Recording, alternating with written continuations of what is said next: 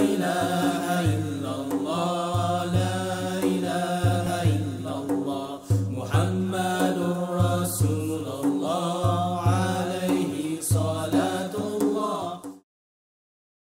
أعوذ بالله السميع العليم من الشيطان الرجيم. بسم الله الرحمن الرحيم.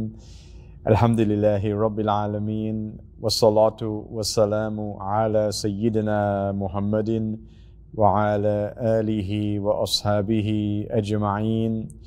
وأشهد أن لا إله إلا الله وحده لا شريك له وأشهد أن سيدنا محمدا عبد الله ورسوله. اللهم افتح علينا فتوح العارفين ووفقنا توفيق الصالحين وانفعنا اللهم بالقرآن والذكر الحكيم. اللهم علمنا ما ينفعنا وانفعنا بما علمتنا وزدنا من فضلك علما وتعليما يقربنا منك برحمتك يا أرحم الراحمين. اللهم لا سهل إلا ما جعلته سهلا وأنت يا حي يا قيوم تجعل الحزن إذا شئت سهلا سهلا. اللهم أعذنا من شرور أنفسنا ومن سيئات أعمالنا وأصلح لنا شأننا كله. لا إله إلا أنت نستغفرك ونتوب إليك ولا حول ولا قوة إلا بالله العلي العظيم. وصلى الله تعالى على سيدنا محمد وعلى آله وأصحابه أجمعين. آمين آمين. أما بعد. My dear, beloved, respected brothers and sisters, Assalamu alaikum wa rahmatullahi ta'ala wa barakatuhu. May the peace and blessings of God Almighty be with each and every one of you. Allah subhanahu wa ta'ala, God Almighty, reveals in the Qur'an about our relationship with others in society, our relationship with people of other faith, with non-Muslims, our responsibility of engaging in da'wah, of inviting others to God Almighty Allah subhanahu wa ta'ala. Allah subhanahu wa ta'ala says in the Quran, Ya ahl al-kitabi ta'alaw ila kalimatin sawa'in baynana wa baynakum. An address to the people of the book. And this is an expression that refers to the Christians and the Jews, those who believe in one God. Qul ya ahl al-kitabi ta'alaw ila kalimatin sawa'in baynana wa baynakum.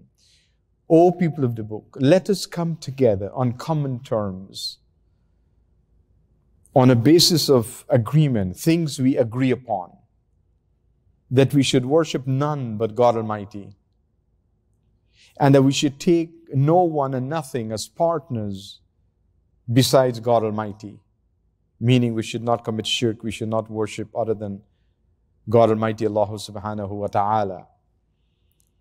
So it establishes a basis of commonality that we have with the Ahlul Kitab, for example.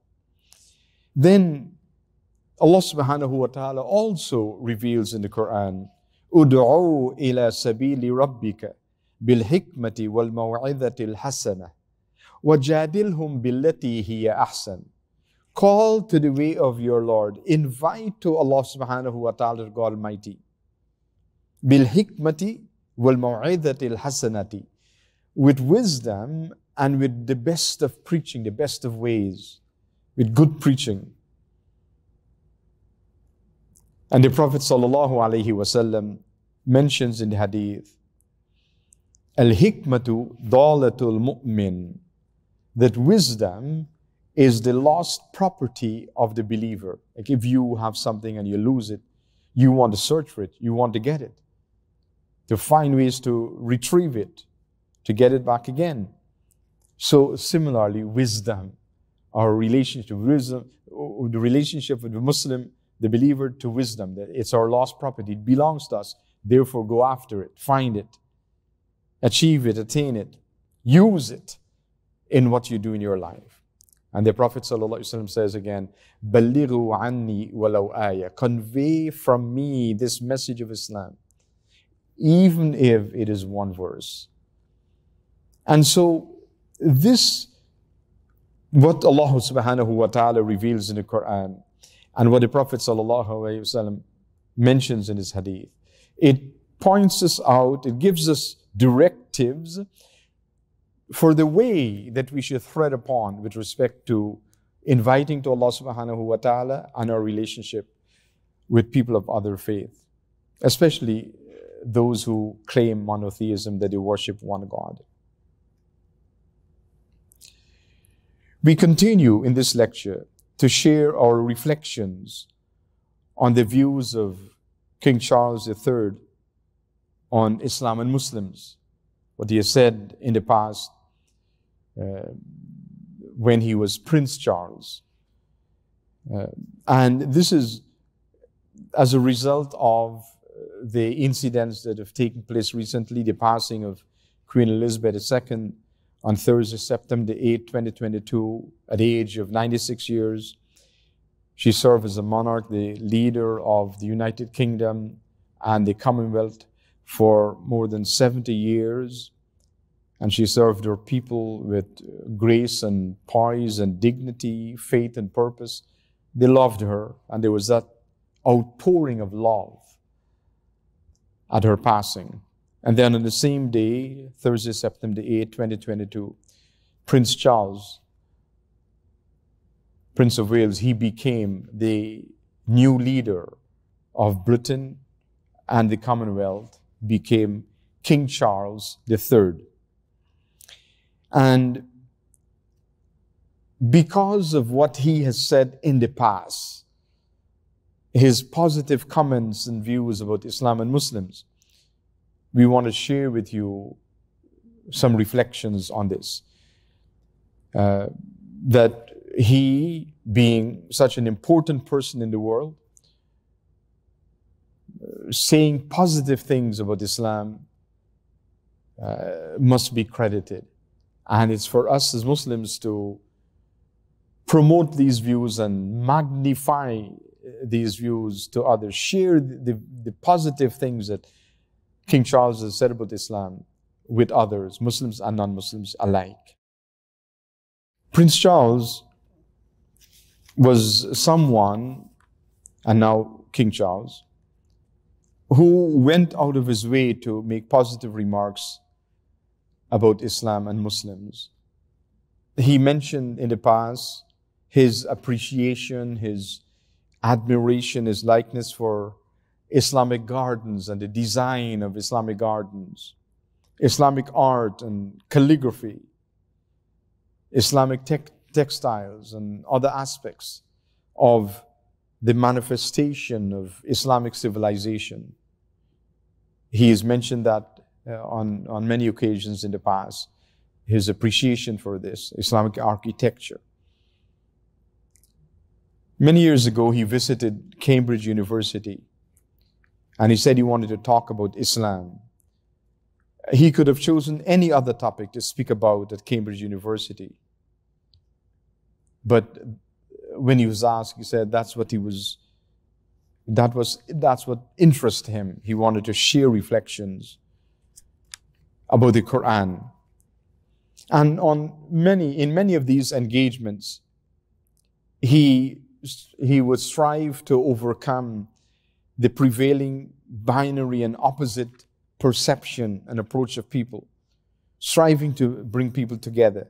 This binary outlook of East versus West, of Islam versus non-Islam, of black versus white, of immigrant versus non-immigrant, and so on.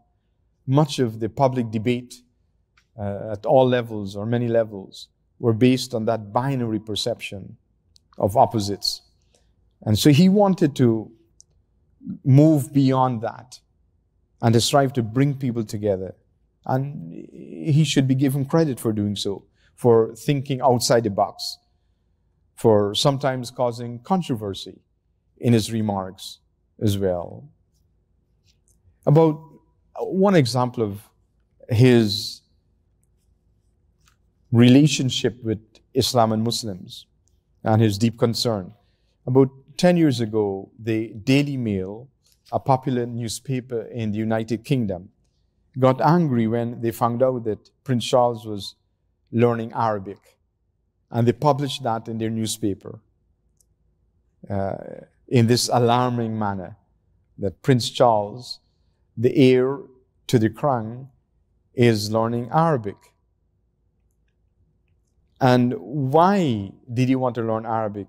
He was asked, and he said, because he wanted to understand the Qur'an.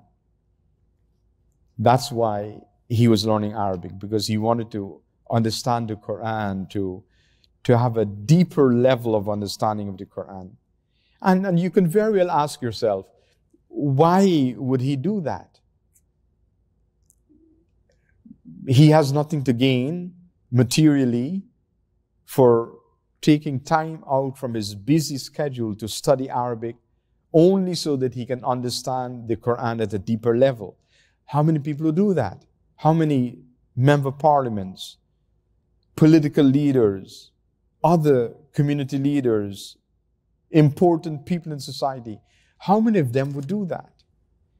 I mean, even Muslims, how many Muslims would take the time and make the sacrifice to learn Arabic, the language of the Qur'an, the language of the Prophet Muhammad sallallahu alaihi wasallam, the language of the inhabitants of paradise? Not many people do that. But he had this deep connection that he wanted to understand the Qur'an at its very source, not to be satisfied with using a translation of the Qur'an, but to study it so he can know that. And it's an important lesson for us as Muslims to have this commitment to studying the Qur'an and wanting to learn the Qur'an more so that you can get closer to God Almighty, closer to the Prophet sallallahu alaihi wasallam, understand Islam more so you can live it and practice it more. This should be your niyyah, your intention. And be willing to make that sacrifice to study the Qur'an. The Prophet sallallahu alaihi wasallam described the best of believers, the best of Muslims. And he said in that hadith, which is narrated by Sayyidina Uthman ibn Affan radiallahu anhu, خَيْرُكُمْ مَنْ تَعَلَّمَ الْقُرْآنَ وَعَلَّمَهُ. The best of you is the one who studies this Qur'an and then teaches it to others. This is the great honor of studying the Qur'an and then teaching it to others. The Prophet Muhammad sallallahu alaihi wasallam, peace be upon him, said, the best of believers, the best of Muslims is the one who does that, study the Qur'an and teaches it to others. This is something that we should commit ourselves to doing, to understanding and studying this Qur'an more and more. So these are some of the things that King Charles did that we wanted to share with you, that we can learn important lessons from.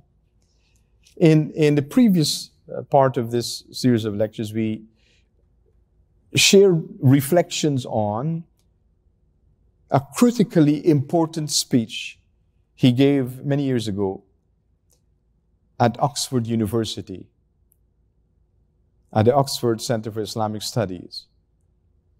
And he mentioned many wonderful things in that speech. We shared some reflections on it in the previous lectures in this series. And among the things he said is that Islam is all around us. The title of his speech was Islam and the West. And so he's addressing that audience in the West, in this part of the speech, saying that Islam is all around us. And saying that as far as the West is concerned, they have no excuse for being ignorant of Islam, because Islam is all around us. He said, at that time, he said there are 1 billion Muslims worldwide. At that time, now, today, it's much more than that. It's close to 2 billion Muslims in the world today. And many other research surveys and research organizations have said that Islam is the fastest growing religion in the world today. And close to 2 billion human beings are Muslims. He said as well, many millions of them live in countries of the Commonwealth. So that is of immediate concern to him, because as King Charles, he is the leader of the Commonwealth group of countries. And before, when he gave the speech, and he was Prince Charles, Prince of Wales then, he was the heir to the crown. His mother, Queen Elizabeth, was the leader. So it's of immediate concern to them, the Commonwealth group of countries, because they're the head of state. For example, for Canada, King Charles is the head of state of Canada. Before him, his mother, Queen Elizabeth, was the head of state. And such is the case in the Commonwealth group of countries. So he says many millions of them, and there are actually hundreds of millions of them living in the Commonwealth countries or former Commonwealth countries. In the subcontinent, for example, hundreds of millions of Muslims living there and in many other places. He said 10 million or more live in the West. Once again, now it's much more than that. In America alone, there are more than 10 million Muslims. In United Kingdom, there are a huge number of Muslims. In Canada, in many other countries as well. And he says around 1 million live in Britain. Now it's much more than that. In the city of Birmingham alone, there are close to 1 million Muslims. The largest contingent of Muslims in any city in the UK and in the West, Birmingham. So he's saying that Islam is all around us. Says our own Islamic community in the United Kingdom has been growing and flourishing for decades. And the presence of Muslims in the United Kingdom and in other places has affected and influenced the culture of the people, of everyone.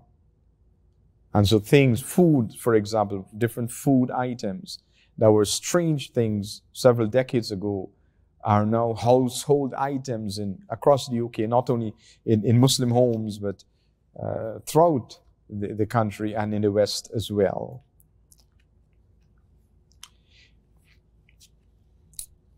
He continued in this speech to talk about the potential for conflict, what has happened in the past, what is happening now, and what we should do.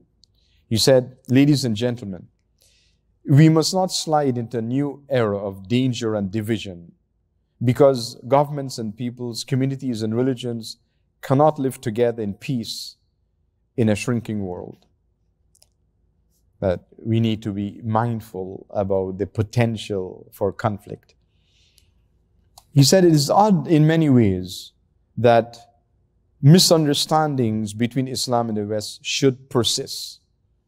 He says, for that which binds our two worlds together is so much more powerful than that which divides us. Important point.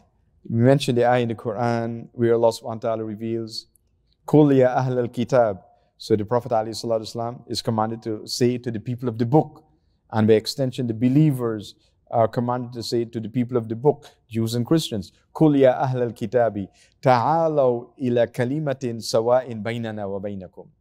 Let us come together on common terms, on things that we agree upon. Let's focus on that.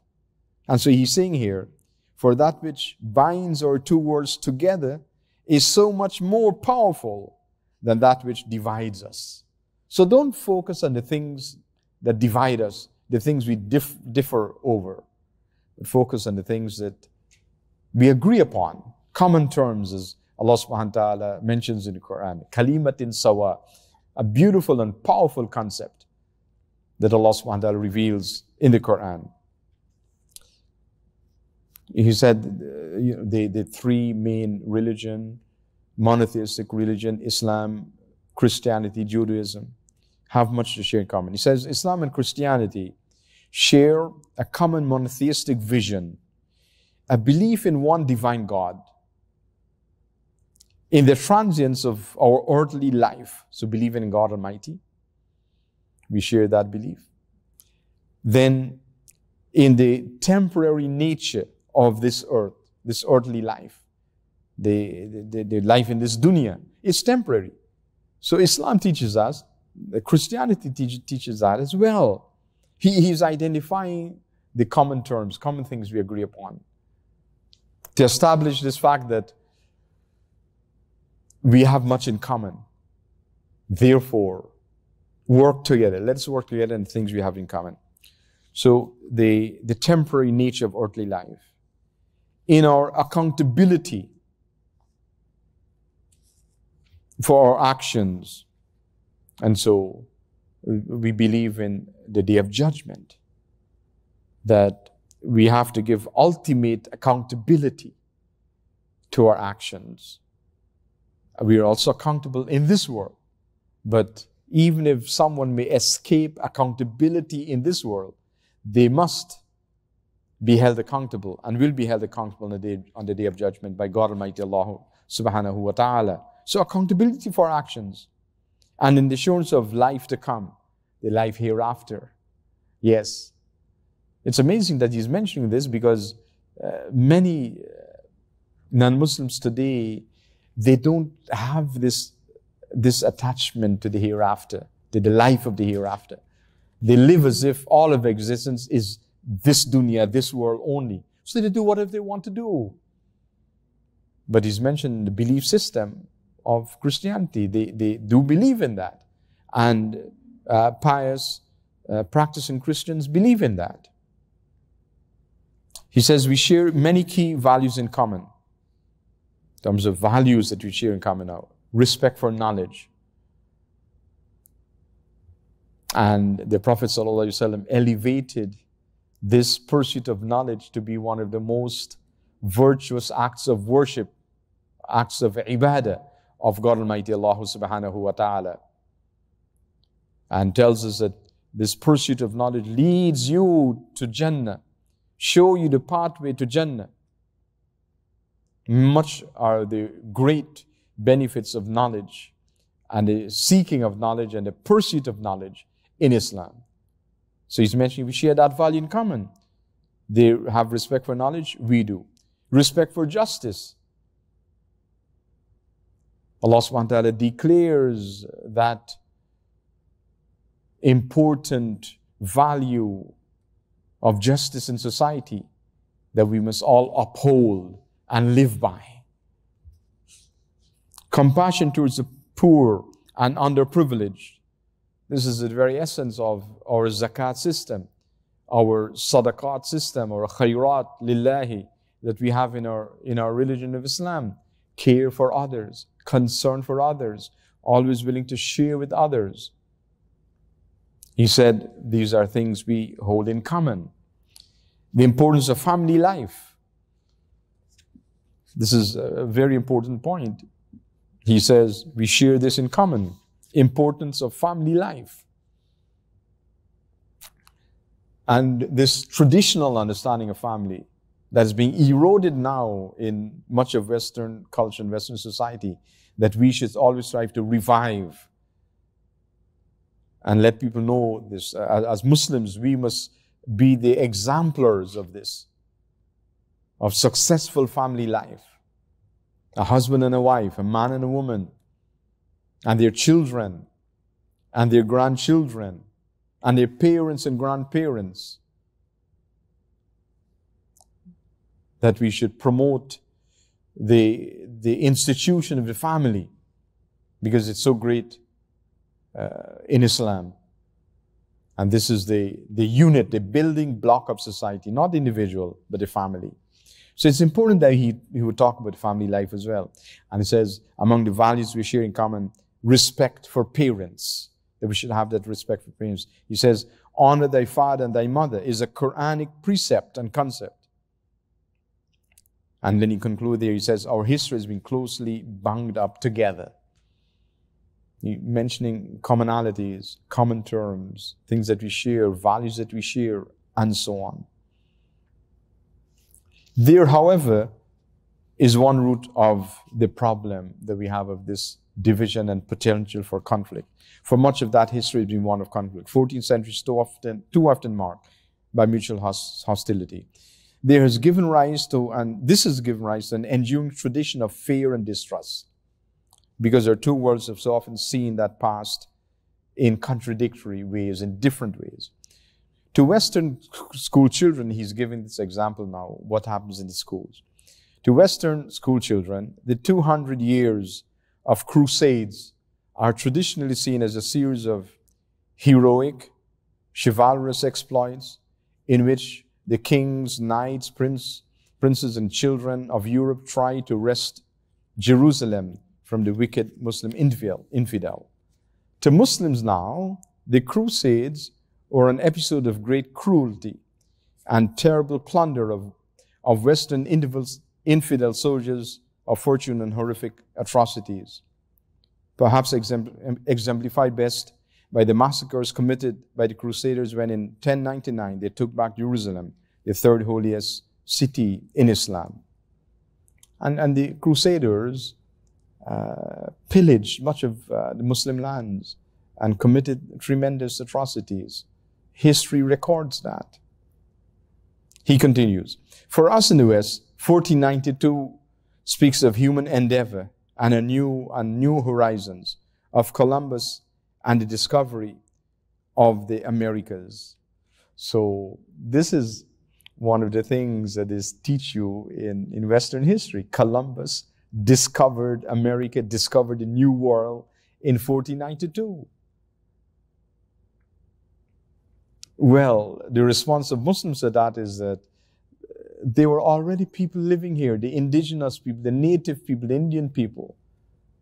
They had an advanced civilization, the Aztec Empire, the Inca Empire, and so on, in many places. And they lived for thousands of years. How can European people come and discover America? But this is the Eurocentric history that they're taught in schools.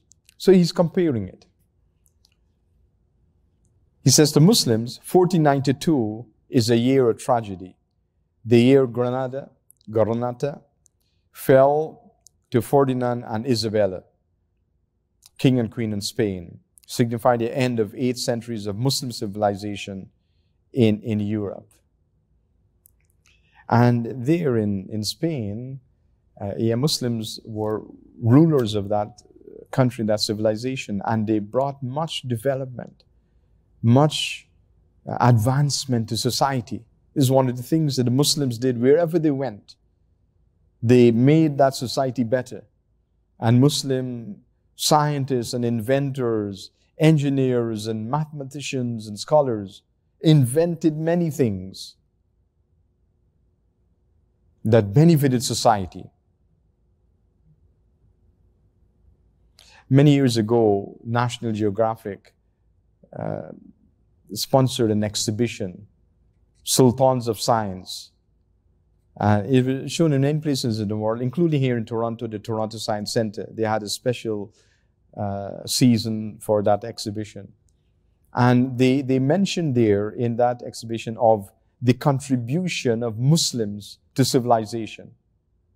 Throughout the centuries that the Islamic civilization was a ruling civilization in the world, made countless numbers of inventions that people benefited from. Because this was the conviction of that Muslim scientist. They wanted to use the knowledge that God Almighty had given to them to benefit others. And so they focused on that, to invent instruments that would benefit society and not instruments that would harm people and kill people and weapons of war and so on. And there's a difference. So Muslims ruled Spain at one point in time, established many great universities in Alhambra, Cordoba, and so on. And I remember once on one of my visits to Spain, I was in the city of Granada, I was walking with the guide, one of my Muslim colleagues, who was taking me around, and I was dressed in my Islamic garb, my gown and turban and so on. And there are a couple of elderly people, a man and his wife. They passed by and they stopped and they started to talk with us. And he mentioned in that conversation, he says, at one time you were ruling us. He mentioned that, a recognition of the Muslims and the role they played in Spain, and brought much civilizing influence to that society. King Charles continued in his speech. He said, the point, I think, is not that one or the other picture is more true or has a monopoly on truth. It is that misunderstandings arise when we fail to appreciate how others look at the world, its history, and our respective roles in it. The corollary of how we in the West see our history has so often been to regard Islam as a threat, in medieval times as a military conqueror, and in more modern times as a source of intolerance, extremism, and terrorism. So this is how the West view Muslims and Islam. One can understand how the taking of Constantinople, when it fell to Sultan Mehmed in 1453, and the close-run defeats of the Turks outside of Vienna in 1529 and 1683, should have sent shivers of fear through the rulers of Europe. But the threat has not been one way. Now he's talking now about what Europe did. He says, with Napoleon's invasion of Egypt in 1798, followed by the invasions and conquests of the 19th century, the pendulum swung, and almost all the Arab world became occupied by the Western powers. He's referring now to the era of colonialism. With the fall of the Ottoman Empire, Europe's triumph over Islam seemed complete. Those days of conquest are over. But even now, our common attitude to Islam suffers because the way we understand it has been hijacked by the extreme and the superficial. To many of us in the West, Islam is seen in terms of the tragic civil war in Lebanon, the killings and bombings perpetrated by extremist groups in the Middle East, and by what is commonly referred to as Islamic fundamentalism. Our judgment of Islam has been grossly distorted by taking the extremes to be the norm. By taking the extremes to be the norm, and which is not. And it's good that he can recognize that. There's a small minority of extremists, but in much of the Western world and in the media and so on, they portray that as if that is representative of Islam, by taking the extremes to be the norm. That, he says, ladies and gentlemen, is a serious mistake. It is like judging the quality of life in Britain by the existence of murder and rape, child abuse, and drug addiction. The extremes exist, and they must be dealt with. But when used as a basis to judge a society, they lead to distortion and unfairness. And an example of this, he says, people in this country frequently argue that the Sharia law, the Islamic law of the Islamic world, is cruel, barbaric, and unjust. Our newspapers, the media above all, love to peddle those unthinking prejudices about Islam and Muslims. The truth is, of course, different and always more complex. Yes. So these are a few things I wanted to share with you, some reflections on, of what King Charles has said about Islam and Muslims. Much positive things, his views, which we need to understand, which we should promote to others. Let other Muslims know about this. Let especially non-Muslim colleagues, co-workers, neighbors, and so on know about what King Charles has said about Islam and Muslims, the positive views he has.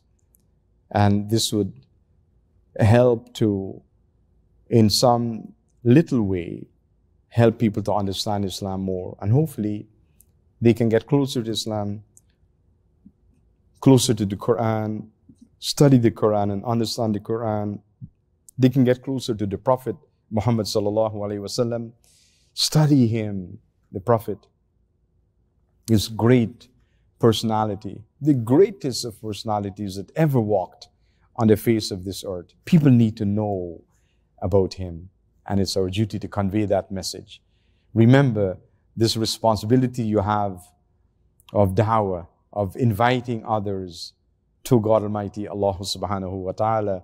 Ud'u ila sabili rabbika bil hikmati wal maw'idati al hasana. Yes, call to the way of your Lord with goodness, with good preaching, with hikmah and wisdom. And may Allah subhanahu wa ta'ala bless us to do that and to be counted from among the best of believers. Ameen, ameen, ameen. Wa sallallahu ta'ala ala Sayyidina Muhammadin wa ala alihi wa ashabihi ajma'in. Wa akhir da'wana anil hamdulillahi rabbil alameen. Wassalamu alaikum wa rahmatullahi ta'ala wa barakatuhu. La ilaha illallah, la ilaha illallah, Muhammadur Rasulullah.